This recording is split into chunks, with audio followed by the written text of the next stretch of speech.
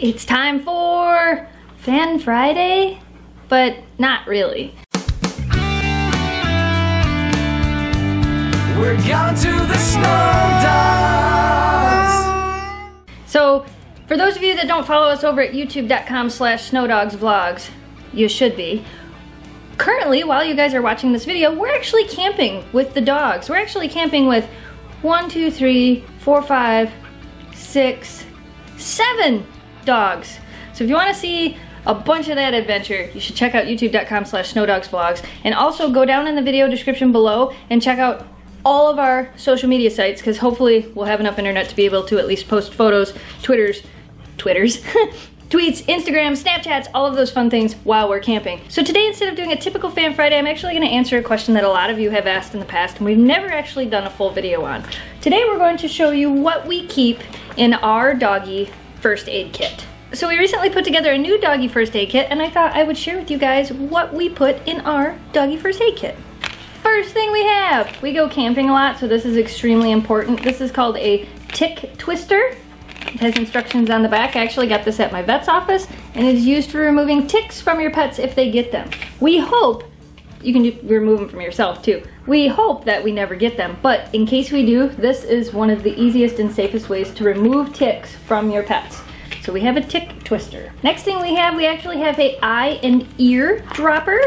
These can be used for a lot of different things, including like if you need to get a little bit of medicine onto a cut, like you can actually suck it up in the eyedropper. You can use it for using eye medicine. I have eye medicine as well, but it's always a good thing to have just in case you need it. You never know, you might need it.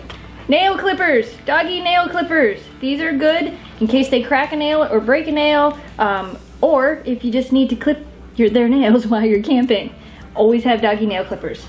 Tweezers, these are brand new, I haven't even opened them yet. You never know when you're gonna need them. You might need them to pull things out of their feet, burrs out of their fur. You can use tweezers to get like little pokey things out of them. You never know when you're gonna need them. And yes, a lot of the stuff in this first aid kit can also be used for people. Hydrogen peroxide. Now, before you even ever use something like this, talk to your vet and ask them how to correctly use it. This can be used if your dog ingests something that they shouldn't have. You can actually use peroxide to make them vomit quite quickly. So say you're at the campground and somebody leaves a Hershey's bar out because you're eating s'mores, and your dog decides to eat the rest of the Hershey bars, which could considerably be a lot of chocolate for one dog depending on the size.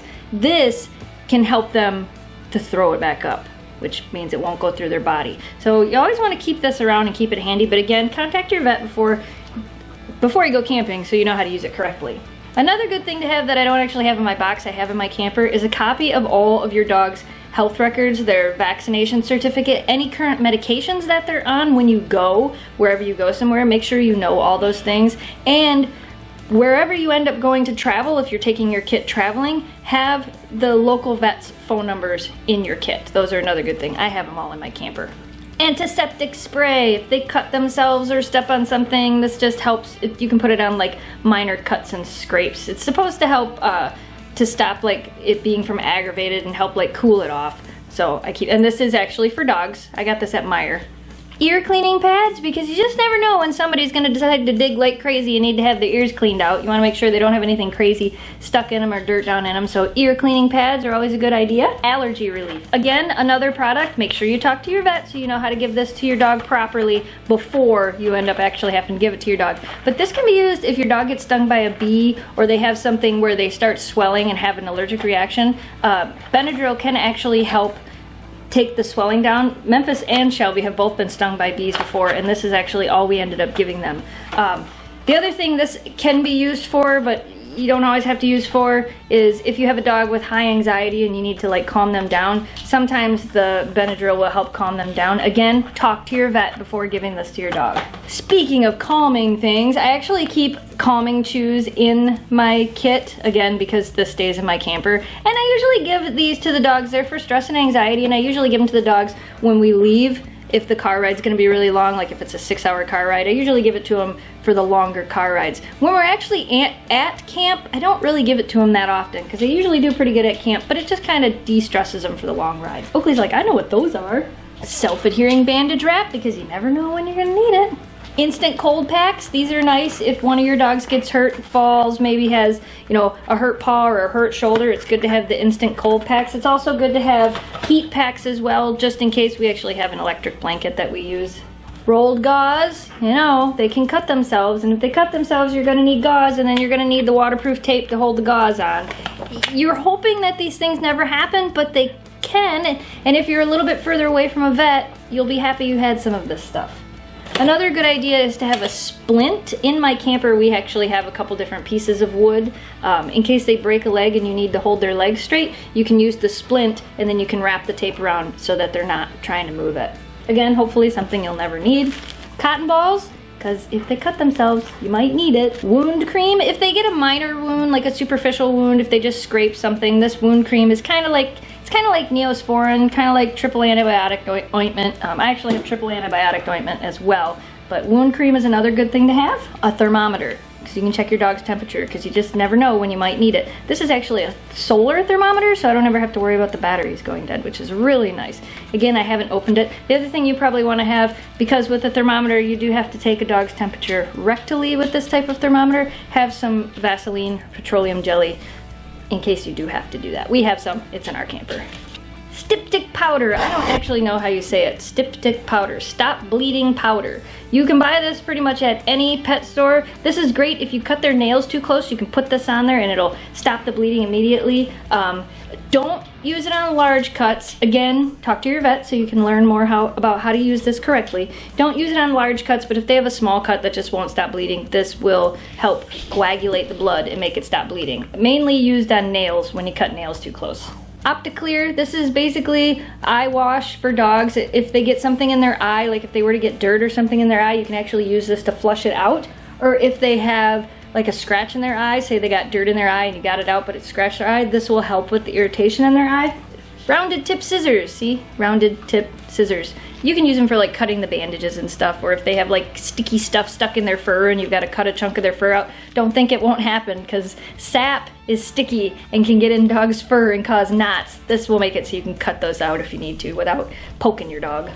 I told you I had triple antibiotic ointment. We also keep a couple of washcloths in here just in case. You can use them for different things. You can use them if for some reason, if they get cut and you need to, you can wrap these around their legs as well. But we keep them in there just in case we need them. A bag of small treats, very good thing to have. If your dog gets hurt, they may get upset and agitated, and if you can positively reward them with food, you may be thankful you have treats in your first aid kit. We also have a little syringe. This is not a needle syringe. This is for administering medicine if we need to, or maybe getting water or something that we need to. It can be used for cleaning out wounds. If they have a wound and it's dirty, you can actually fill this with a little bit of water and flush out a wound if you need to. Now the rest of the stuff in this kit is something that you guys also asked about, and this is the stuff we have for emergency bloat cases. The first thing I have, again, talk to your vet before you use this. It's called Phazime.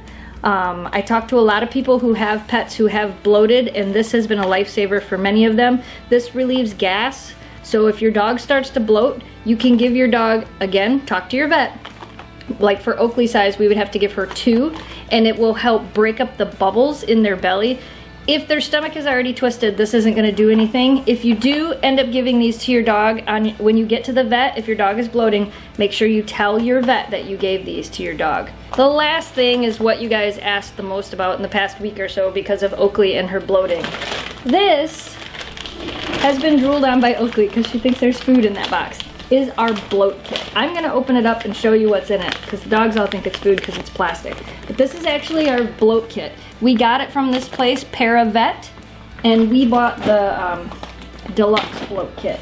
It comes with a book that actually gives you instructions on how to use everything in here. Again, if you have a dog that's prone to bloat or has bloated before, talk to your vet. They will explain to you how to use this properly. This book will help as well.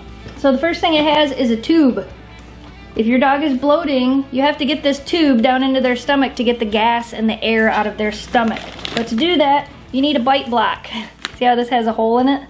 That's because if you try to put this down your dog's throat, they're gonna bite on it and close it shut. So what you do is you put the bite block in, then put the tube in, and try to get it down the dog's throat, which isn't easy, but can save your dog's life if you need it to.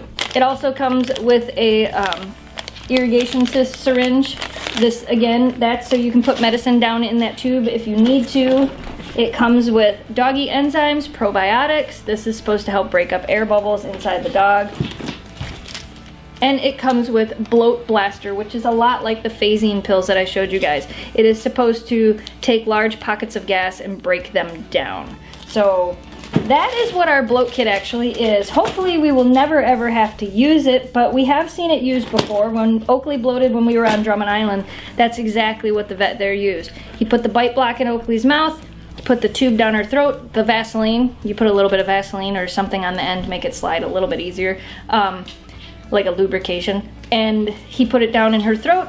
Jamie held her front end along with the vet. I held her back end, and I lifted up, and the air came out the tube, which the last time when that happened, that was last year, we believe that that vet actually saved her life. If we wouldn't have been able to get the air out of her, it was over an hour and 15 minutes to the emergency vet. So being able to know how to use this in an emergency situation, if you're far away from an emergency vet, it really could save your dog's life. All right, you guys, well, there you go. That is what we have in our personal first aid kit for the dogs. Again, I have other things in the camper as well, but that's like the basic doggy first aid kit. You can buy pre-made first aid kits, already made, but I kind of like to have my own because then I know what's in it and I know what I've bought and I know what we have. So we hope you guys enjoyed this video. Sorry it's a little bit different for Fan Friday.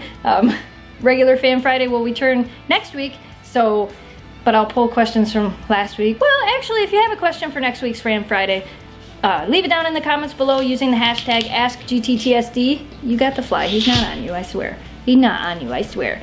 And hopefully we'll be able to answer them next week. And again, if you want to see the camping videos, youtube.com/snowdogsvlogs. All of our social sites listed down in the video description below. Go follow us. Maybe we've already posted some cool pictures of the dogs at waterfalls and things like that that you can go see. Spirit Hood's affiliate link also down in the video description below.